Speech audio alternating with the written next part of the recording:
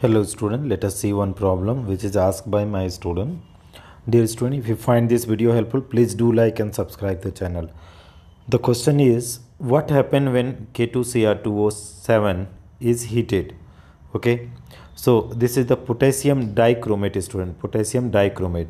If you are heating this, it will convert into the dichromate, it will convert into chromate. Okay, it will convert into chromate.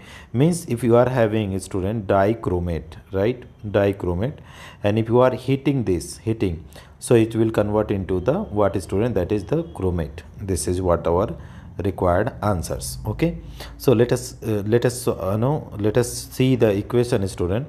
Suppose we are having K2Cr2O7, okay, and you are heating it out, so it will give, that is K2Cr4. okay, this is the potassium chromate, right, student? This is the potassium chromate. And what is this, student? This is the potassium dichromate. Okay, dichromate, because Cr2 is there, here Cr1 is there.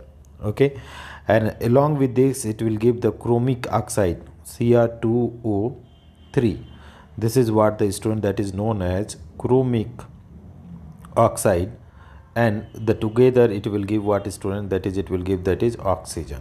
Okay, you can balance it out, student. How can you balance? Here chromium, so you put it out 2. So that is, if you are taking this 2, student, 2 chromium here, you put out 2 here, and you put out 4 here, and this is 3O2. So this is the balance equation, right, student? So that is, when you are heating the potassium dichromate, it will give the potassium chromate and chromic oxide. Let us have the slide, student. Okay, slide, what they are saying in the slide, student: action of heat, it decomposes on heating to form the potassium chromate, chromic oxide and oxygen. Okay, so this is our required answer. Thank you so much for watching, dear students.